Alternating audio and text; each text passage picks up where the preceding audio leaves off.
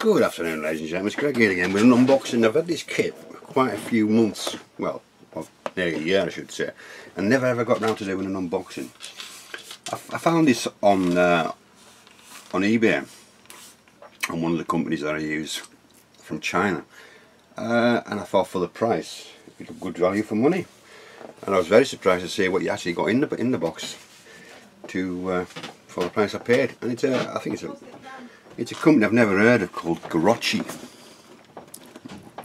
G-R-O-C-H-I. I think they're from Japan or China, one of the two. But as you can see, it's a Bradley, and it says it's a deluxe edition, and it's detailed static display. All the wheels are movable.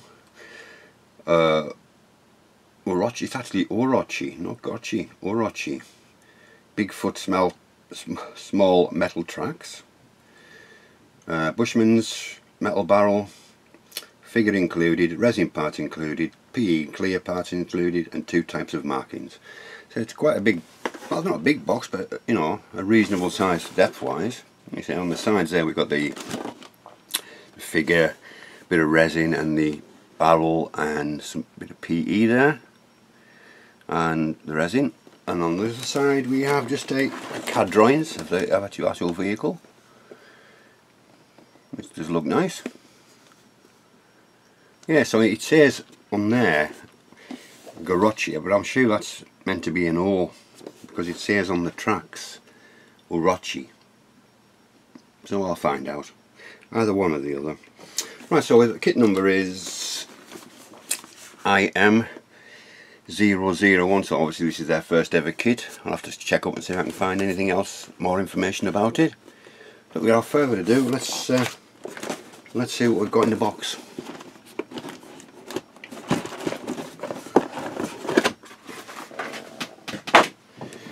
Right, as you can see, it's full of little goodies. So I'll just pull this box to the side, and we'll start off with what's in the box. So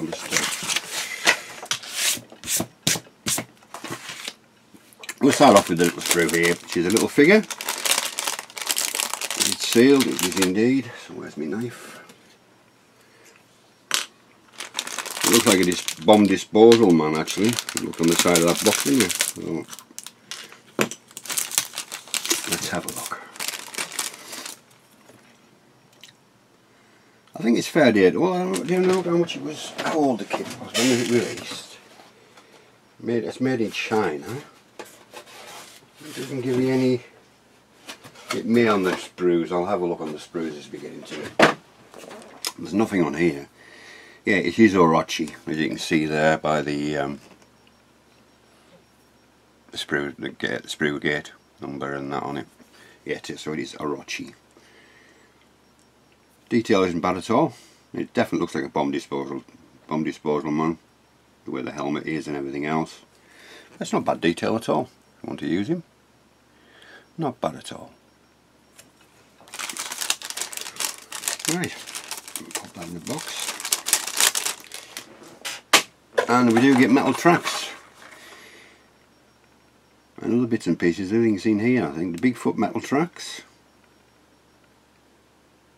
Right, let's have a gander.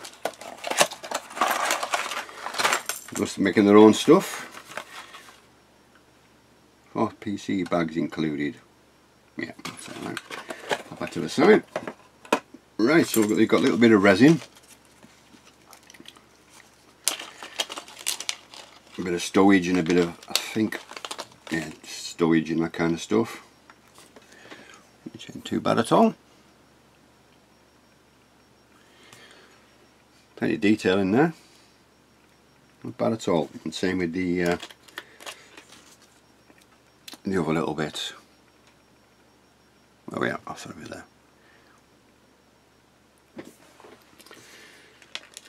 A bit of resin, and then we have these look like track pins to me, all in a nice test tube, which is unusual. Never seen that before. So they're on a nice test tube full of pins. I don't know if they're open-ended, or I mean, got one end to go in. Or just all look the same to me, which I'm not bothered about. And then we have in here, we have the Bushmaster gun. We have the actual barrel itself.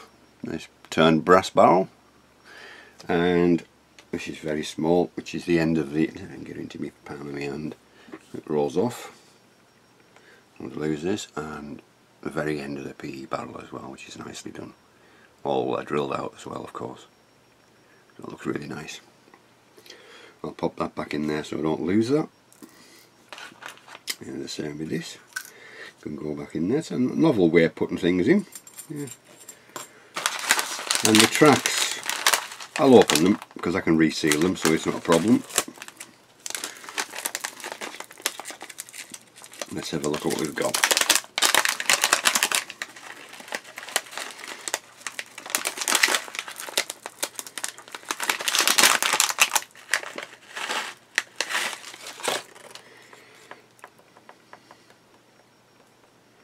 Detail is pretty nice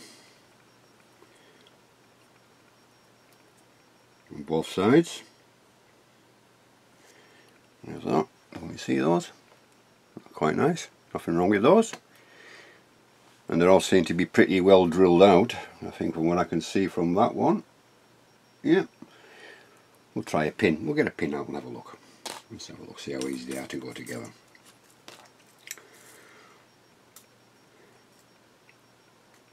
Hopefully the carpet monster won't be hungry for these, because I don't know if there's any spare ones or not. Let's just see if I go through the holes. Alright. Oh yeah, straight through without any problems. What do I like to link together? Maybe we should use a pair of tweezers.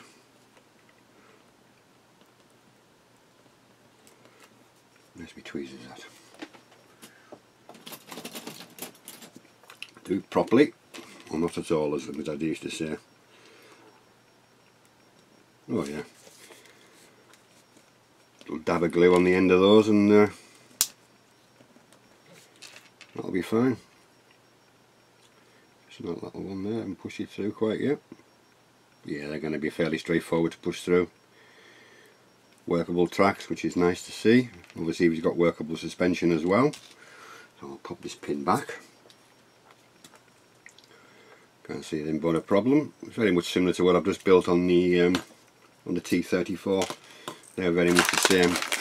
But they had a pin on one side, obviously, because the other one's gets knocked back in by that thing on the inside of the hull. But yeah, that's a nice touch as well. Metal tracks,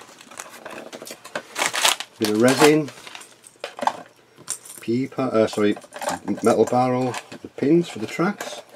I'll leave that down there, and we'll start off with the upper hull. Are these resealable?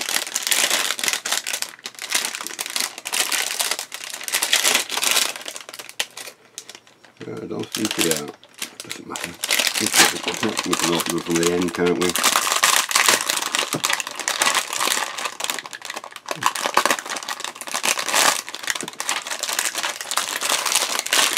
Right, let's have a gander at what we've got in this. Once we get this out of the box, the bag off this there. As well, we have some polycaps for the wheels, obviously. Can't really say much else about those. The lower sub obviously is quite bland, but things add to it. The plastic is quite nice, it's substantial enough. It's decent quality plastic. And it's no warping, which is even better. So that's the lower hull. Let's have a look, see if it says when it was made. 2014 on this one. You can see that. So it's a fairly old kit, but you know, I thought I'd just try a punt on it, as I say. And then we have the upper hull, which I have to say is really nice. It's got anti-slip on it. The detail is really, really nice. Seeing that the side skirts actually all on there already. Nice detail on those as well. Lovely. Really nice. And on the anti-slip on the armour. Really nice. Really, really nice. And on the engine deck, you've got the anti-slip on everywhere the crew would clamber.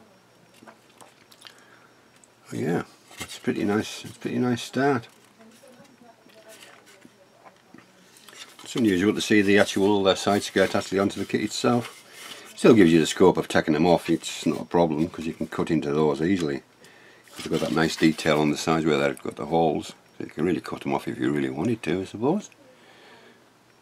No problem at all. Right, so that's the upper hole, the lower hole, and the poly caps. Right, clear parts next. I'll leave in the bag. Yeah, we have. It's a bomb. Looks like a bomb disposal man, because there is his screen, his visor for his helmet. Oh, nice clear parts.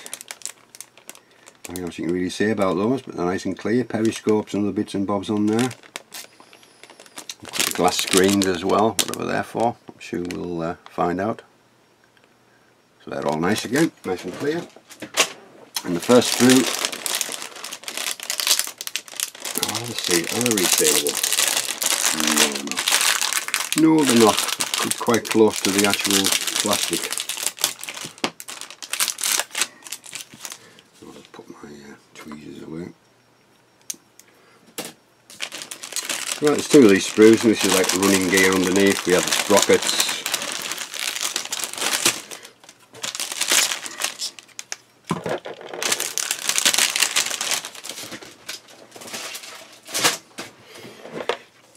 Nice detail again.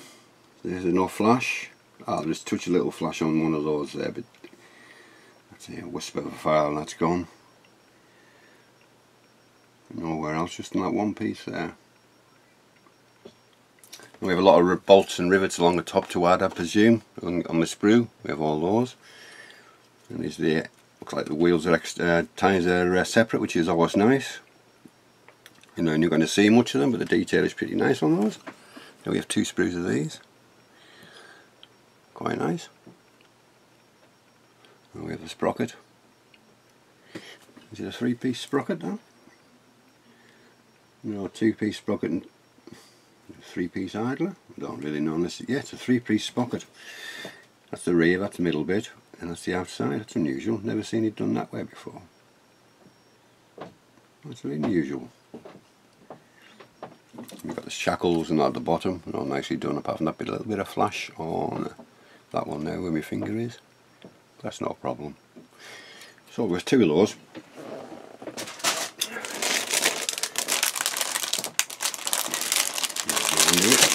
And this is looks like upper hole stuff again, which is the armour, side armour, and a cupola of some description, and some more add-on armour as well. Again, nicely done. We've got that texture on the top of the part that has the anti-slip. Really nicely done. And then we have the side armour, the composite armour, block armour you want to call it. It's all nicely done as well. And that's supposed to be the rear of the vehicle. And then we have a few of the commander's or driver's hatch, I presume. Not 100% sure. It's got that nice texture on it as well. And same as the forward, I think that's presumably this is the front hull armour. And that must be the rear where the door goes, I would presume. Yeah, is that two options or is that the back and the front? To sell. It's got that nice texture. We'll find out. We shall find out. And there's the rear door as well, which is scale to thickness, yeah, because that's quite goes in the inside, which is nice. We have a bit of detail on the inside as well, which is nice to see. Yeah, all nice. Very nice. Very nice. And this screw has a lot of little bits and bobs in this one. The hatch, I can see a hatch. Know nothing about Bradley's or anything. Let's have a slurp of my tea.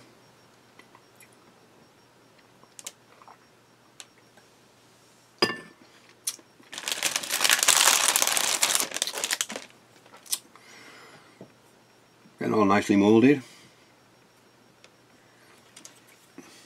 Sent it with their own stuff.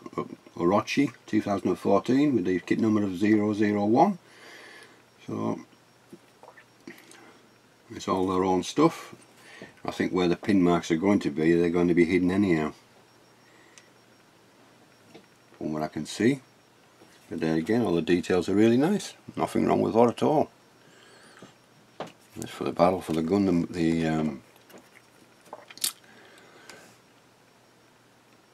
fits in there, the gun muzzle. Gun muzzle, when it goes into the turret, make it go up and downy. But yeah, again, there's lots of little details, and I say they are nicely done, nicely moulded. Really nice. And we got that anti-slip texture on everything it seems to be needing here. It's got on there. So this is done again. I'm going to have to look into this company, see if they've released anything else out there that's been overlooked, as I say. You see, it was 6 years old, 7 years old. It's quite a nice kit. Plenty of nice detail. This sprue carries that on. All little fine parts. Is that a part of the sprue? Or is it just bent? Hard to tell. I think it's just bent out of place, but that shouldn't be a problem to fix. It's to be careful. The stress marks on it. A few Pioneer tools.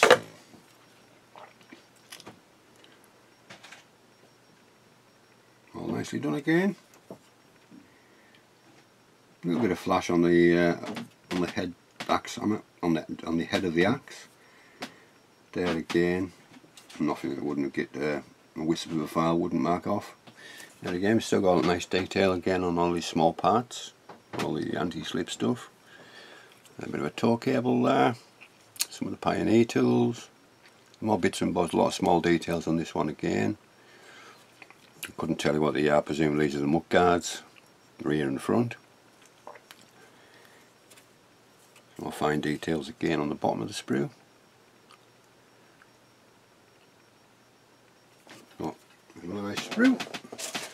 And this is the end of the plastic sprue, I think. Yeah, this is the end of the plastic. So it's not overly endowed with plastic. I think it's just enough there to make a really nice kit. It looks nicely detailed for a static kit. No interior, of course, like the Meng one has. Well, the Meng, you could buy the interior, can't you? But would it work with this kit? There again, all this is nicely done. Nice turret, nice detail on the turret. Really nicely detailed. A few things moulded on, which is, you know, which isn't a problem. Excuse me, I'm going to sneeze. Excuse me. Then we have the lower turret. Turret ring, looks like part of the basket. Turret basket at the back. I think these must be all turret pieces by looking at them. We have the AVMG, which isn't too bad at all, really. Seen a lot worse. And again, all nicely done. Just a bit of flash on a couple of things, but nothing that's going to be drastic. Right, so that's the end of the plastic. Let's have a look at the instructions. I actually took the instructions out and had a look at them, see where we were. We've got some other bits in here before we get to instructions. Let's have a gander. Let's have a look what we've got here.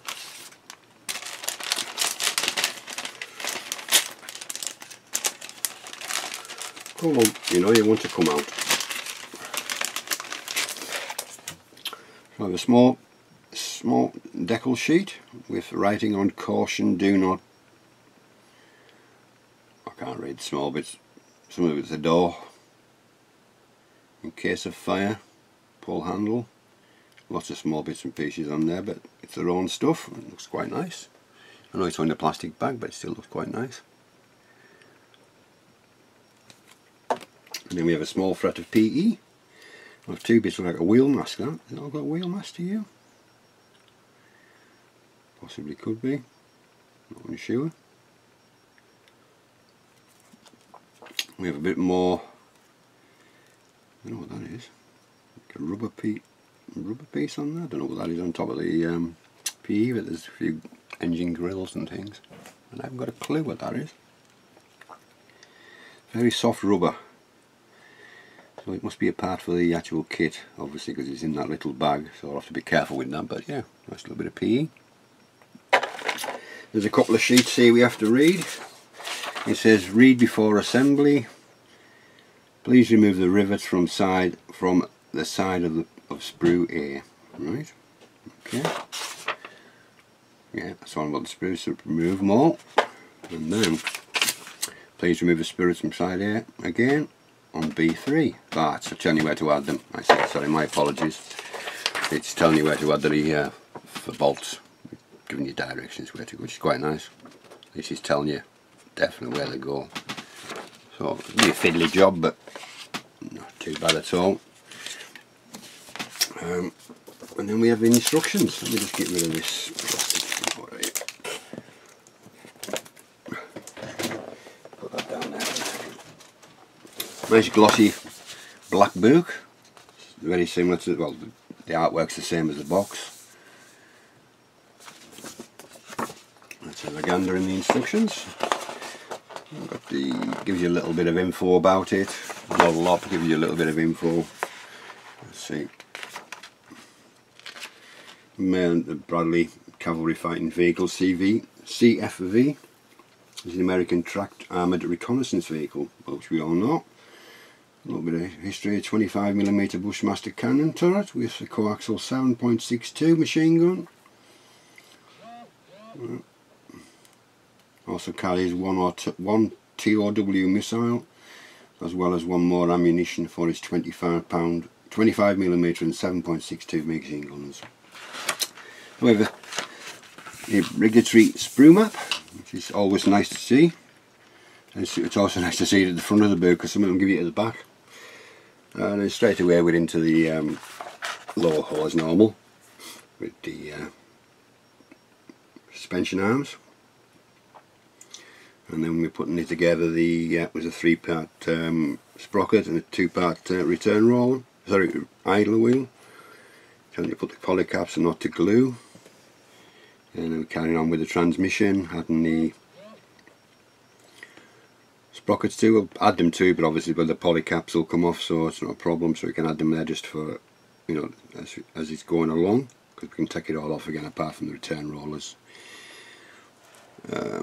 I'm giving you, tell you to spray these a certain colour. There's whatever colour, probably are red usually, I think, aren't they? Or is that British AFVs?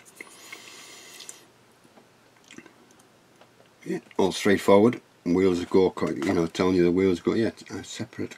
Telling you to spray them more separately. Polycap, yeah, very nice. Yeah, make 12 of those. Or 5, and then we're on to the making of the tracks. I usually sometimes get bored, like if I'm waiting for something to finish or to dry or something, I'll maybe start doing these tracks, you know, things like that, like I did with the T-34. I did that while I was waiting for the group build to start. But there again, all nicely done. Didn't tell you how many tracks per side though. No, didn't tell you how many tracks per side. I'll have to work that one out.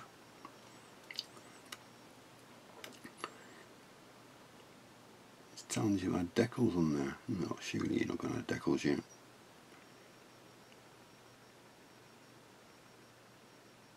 Grab handles on there, and then telling you to put the lower hull and the upper hull together. It's telling you to put these, or certainly won't be putting them on at that time, the decals. Obviously it's done.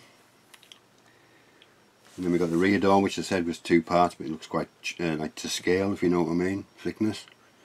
And again, it's telling you to spray certain parts, different colours, the shackles again. We've got the tow rope and the back door. And then we got the rear plate added to the back of the rear plate that's going onto the vehicle itself. And then we got the it's like some storage boxes and the mud guards and the lighting again. And it gives you a small in-depth picture again where the decal was going to go, but I say we certainly won't be putting them on at that time. Then we start with a PE as well. Obviously we're adding the side armour. Nicely laid out, cleared out instructions. Not too busy, you know what I mean. Really nice, and nicely detailed where they've done it as well. So that's nice. And we've got some more Pioneer tools and things like that. Other bits and pieces. A couple of looks like lifting eyes. More PE again. This is the reverse side of the other side we did with the mud guards and the armour again. And then we're starting off on the front. I was telling you to put decals on, but obviously we're not going to do it that time. These must be the fastenings for the extra armour. I did front on the armour on the front.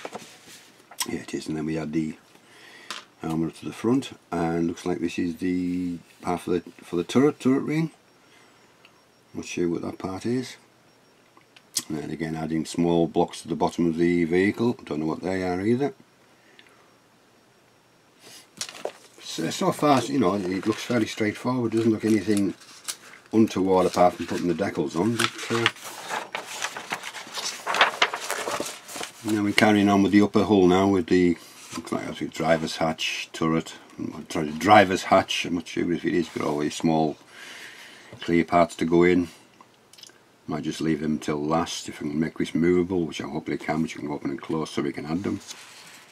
And then we got the front lights again, which is telling you to paint before adding, which I usually do anyhow. I'm not sure what that part is. Part of the vision blocks and things like that. Vision. And again, adding these all these sub assemblies to the main turret, so the main hull. Yep. Carrying on with the Pioneer tools, telling you to spray them a certain colour again. Yeah. And then we're on to the turret with the start with the gun breech. Well, you know where it goes into. It's fairly straightforward. Polycap in there, so there's no glue needed. And we've got the machine gun going through that side of it as well, so it'll move independently, I suppose. And we're putting more of the vision blocks in, so up into the turret, and then we're closing all the turret and that in together. So we'll have to think about masking these off at the time when we've painted them and putting them in there. Or if we don't need to mask them, so we don't need to paint them, just mask them. It's clear glass, but I might put a little bit of blue in there just to give that little extra bit of touch to it. And then we're starting with the turret ring at the bottom, adding the turret base there. I don't know what that part is yet. Smoke dispensers, still in the lower part of the turret, so we're adding the turret ring and some other little bits and pieces to the bottom of the turret.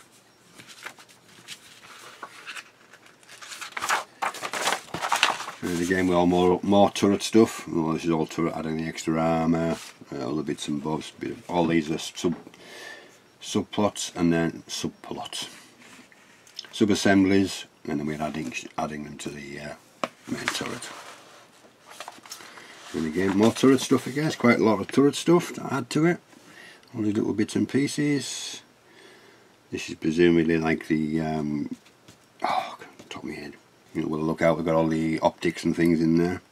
I can't remember what it's called, top of my head. I'm telling you to put the decals on the inside of one of the glasses on that. So I'll have to be careful with that and read that. Maybe I have to do certain decals that it's going to be put in somewhere. Yeah, and we're finishing off with the rest of the turret, the bits and bobs on there. Finishing off with the machine gun, metal gun colour. Presumably it's telling me.